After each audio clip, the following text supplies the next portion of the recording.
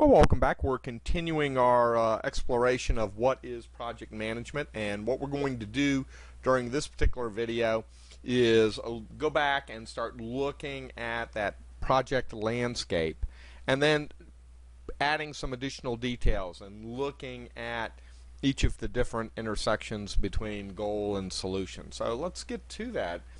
And right before we do that, each project management lifecycle, here you go with the definition, is going to be a sequence of processes that include these phases. And you want to start with scoping, then planning, launching, monitoring, and then closing. So every project management approach, all 12 that we look at, have these 5. One of them only goes through each of these processes once. For many of them, it will be iterative. You'll do it over and over and over again depending on the project and as you learn more. So this is important, this idea of a sequence of processes, and this idea that scoping, planning, launching, monitoring, and closing are included in every single project management approach. It's an important idea. Alright, well, here we are. We're back now, and look, we've added some new things here. So let me give you some orientation. As you recall, we had goal and solution before, and this idea of clear and not clear before, but now we've put names. Instead of it being quadrant 1, 2, 3, and 4, we put some names in those quadrants. So that TPM down in quadrant 1, that bottom left-hand side, that's going to be your traditional project management. Alright, so when you've got a clear goal and you've got a clear solution, you're down there in quadrant 1, and that linear and incremental are going to be two different approaches to traditional project management. We'll talk about that a little bit more.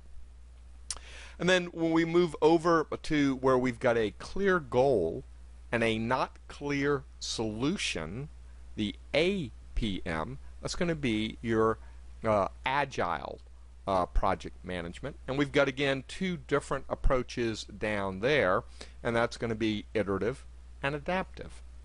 Alright, let's move up now. We're now into where we do not have a clear goal and we do not have a clear solution.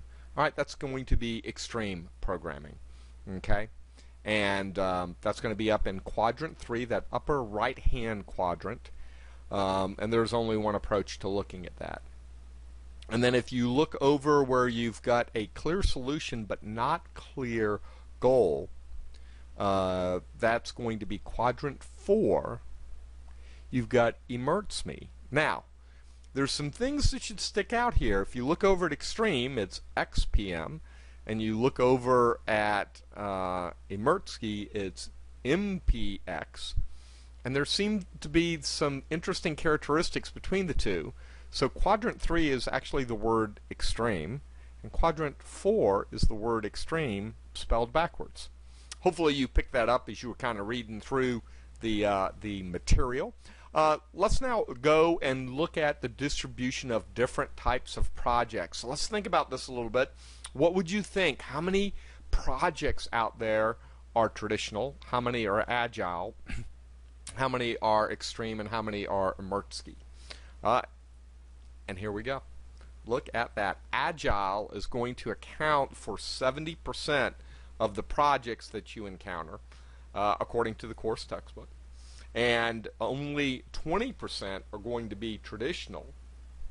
And another 10% are going to be in either of the two extreme categories. Now, the other kind of interesting thing about this, and you see it even in the textbook, we're going to spend a lot of time on traditional, but that traditional only addresses a small percentage of the projects. The other thing that the book talks about a bit, in addition to the kind of distribution of projects, and it just happens to be the same number, is about 70% of projects actually fail.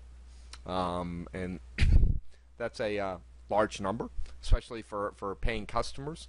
So you've got 70% are agile, 20% traditional, 10% extreme, 30% of projects are successful, 70% fail.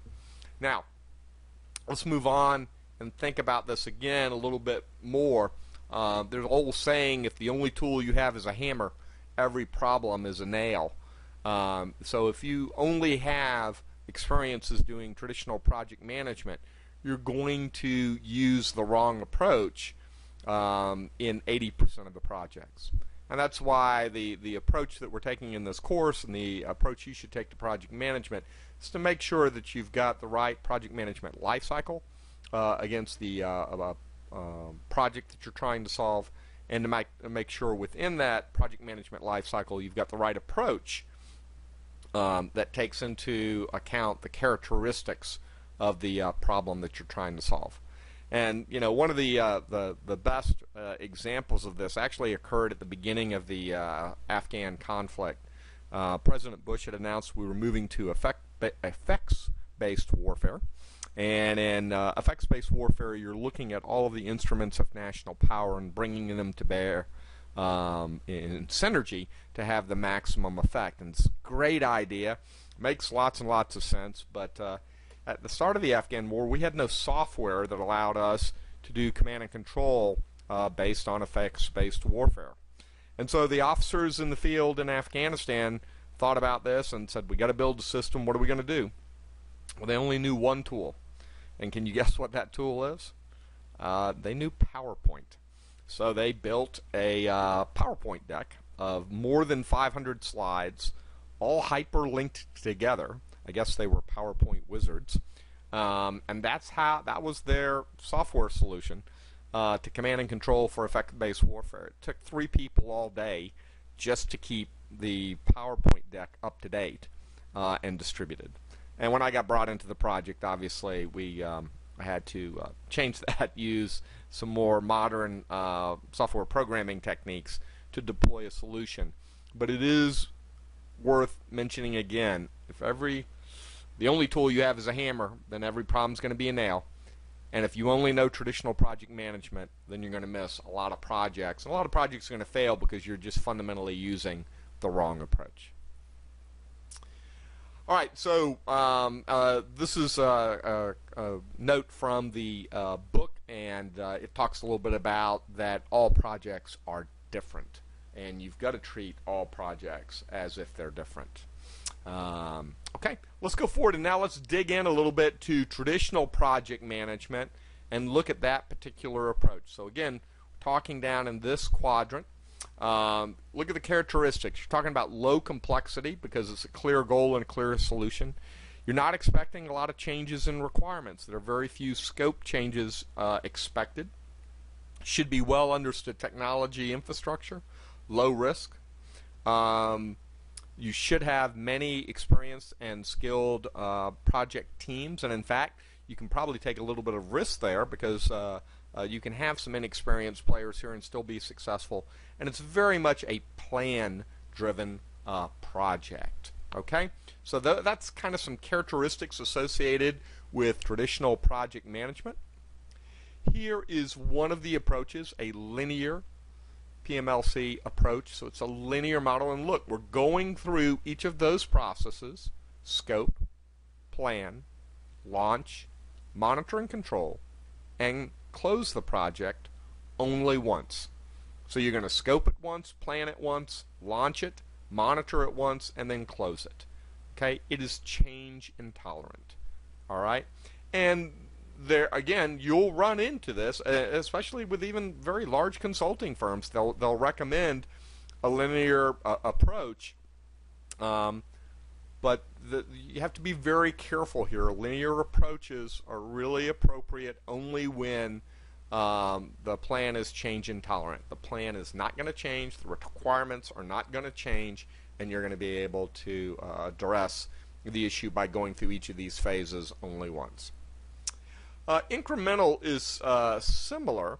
You're going to scope, plan, launch a increment, not the whole thing, monitor it, and then the client will either decide to close it or launch another increment. Now, why would you do this? Well, it allows you to get to market faster. So if you're in a race with another competitor and you're trying to get something out to market, then you're going to want to use something like this. Notice you're not changing your scope, you're not changing your plan, you're just releasing increments, you're releasing it over time. All right, well, guess what? That brings us to the end of this particular video. Boy, we've covered a lot. So we've talked about the different types of projects and the project landscape, talking about agile and traditional and extreme. We've gone into the linear model actually a bit and talked about two different approaches, incremental and linear, or traditional I should have said, and looked at linear and incremental within that approach. And we also looked at some characteristics. 70% of projects are agile, 70% of projects fail, and the value that looking at a project and making sure you've got the right project management lifecycle and the right project management approach being brought to bear so that the project has a greater chance of being successful. Well, very good. This brings us to the end of this video. And keep on studying, and I'll look forward to seeing you in the next video as we continue to explore what is project management.